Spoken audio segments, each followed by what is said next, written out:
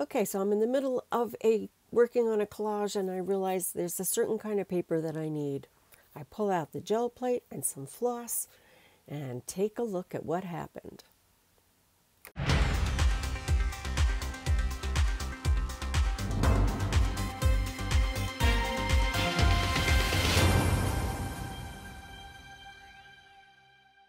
I've been wanting to try this. This is a dental floss. I'm going to try the Payne's Gray just because the experiment is not for color so much as for what kind of pattern we're going to get. I'm more interested in seeing what the floss is actually going to do. I'm looking for subtle colors, simpler. We're probably just going to do 2 layers today. So I'm going to just lay this down very randomly. I'm going to pick up with the deli paper, of course.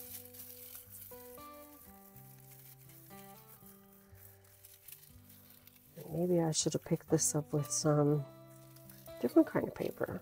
Anyway, this is going to be total experiment day. Okay, I like that a lot. Wow, look at that intersection right there. But I'm unhappy with I might crinkle the paper or something. So let's lift this. Now we have a very delicate, nice pattern, very delicate. I like that. I'm gonna let that dry a little bit. I might just pick that up with some Tighten Buff. Okay, it's pretty much dry.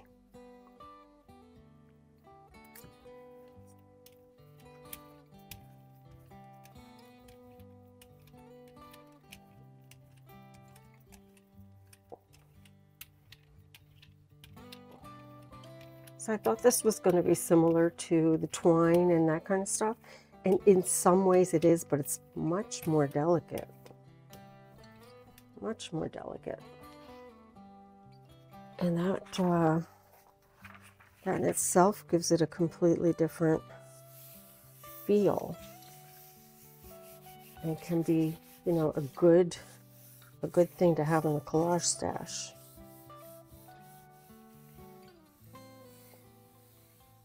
Now, usually with twine, rubber bands, that kind of stuff, I'm happier with this version than with, you know, what's left on the plate. So I'm going to see if I can improve on this in some way on the next pull. This one's just going to be a quick one, unless I get a little carried away. Oh, look how beautiful that is.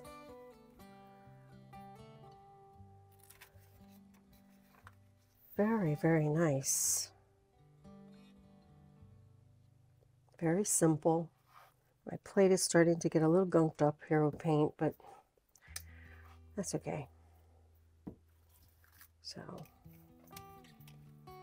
I'm gonna mix a little bit of this.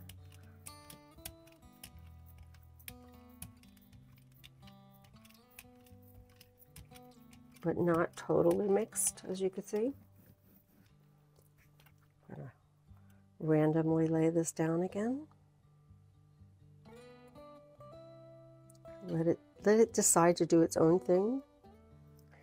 Okay, now what I'm thinking of doing is crumpling up my rice paper a little bit. I'm going to wrinkle it a bit. I don't know if this is going to be good or bad.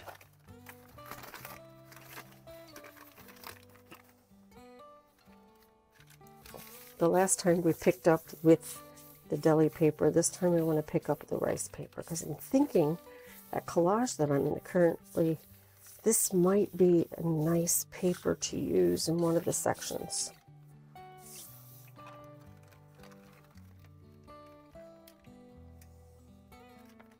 Perfect. Okay.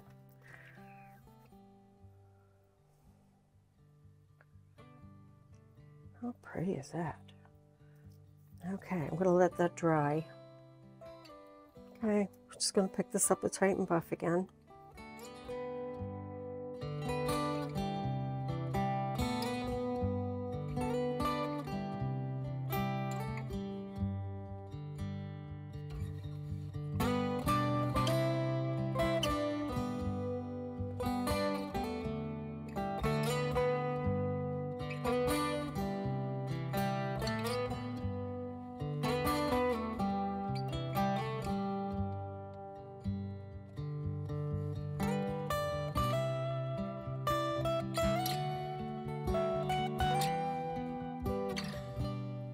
So I'm curious to see what's going to happen where the line that was left on the plate was sort of a blend of these two colors, and I'm curious to see what it looks like. Let's see.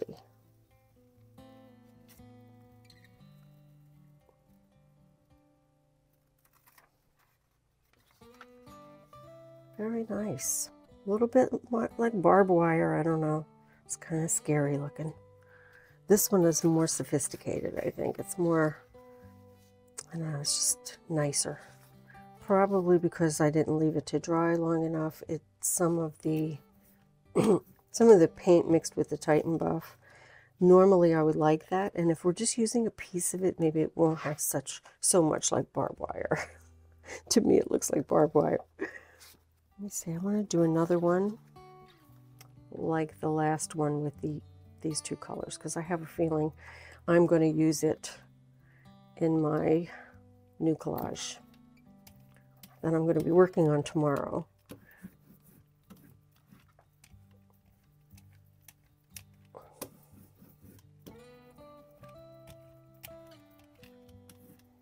Trying to just go in one direction.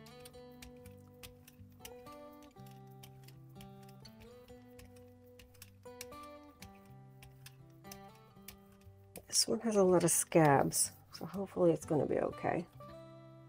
Anyway, we're going to lay this down.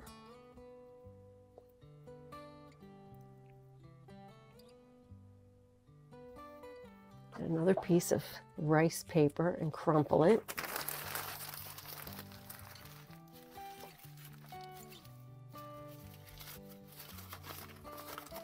And this is the smooth side.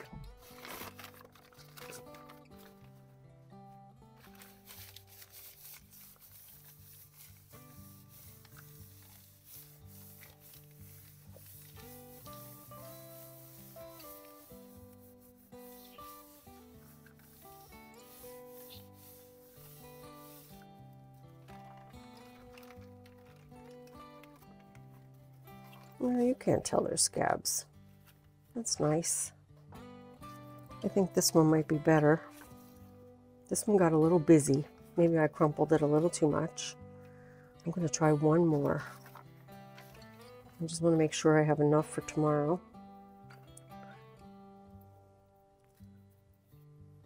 So I might as well pick this up. I'm going to let it smear again.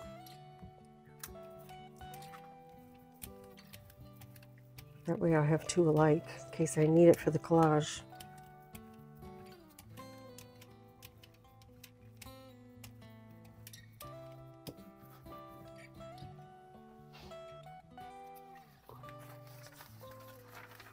So even though I have tons of papers that are already from previous projects, a lot of times I end up pulling prints specifically for the collage I have in my head, and I have no papers that will, I don't want it to just be a hodgepodge. I want it to have a cohesive look, and I can't always do that with just random papers I have in the drawer. So like when I did the flamingo, I really planned it out. When I did the toucan, I planned. So this is another planned collage.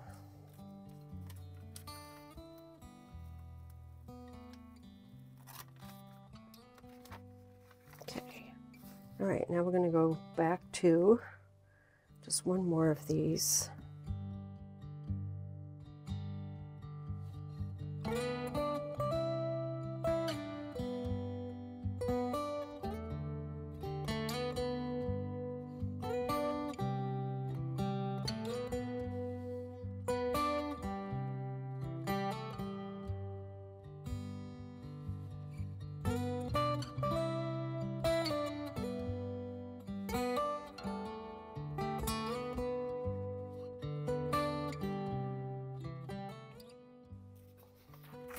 I'm going to crumple the paper, but I'm going to be a little less. I'm not going to crumple it quite as much as I did the second time. So I'm not even sure it really needed it. Well, I did like the wrinkles that I was getting.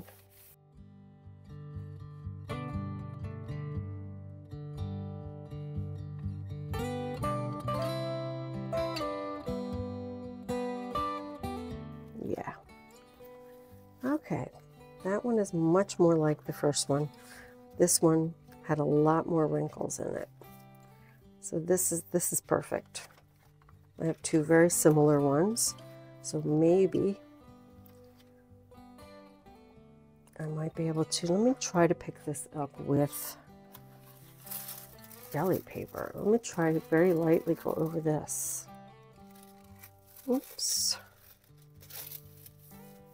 See if that'll work.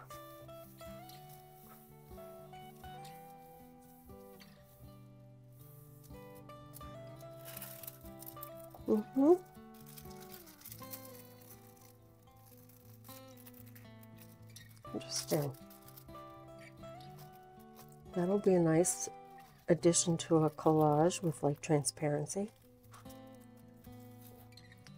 And my plate, it has left my plate a real mess, but that's okay. I'll clean it up. Thanks for stopping by for this very, very quick experimental that ended up with some nice papers that I can use for collage. Probably tomorrow. Don't forget to create, inspire, and share. I'll see you next time. Bye-bye.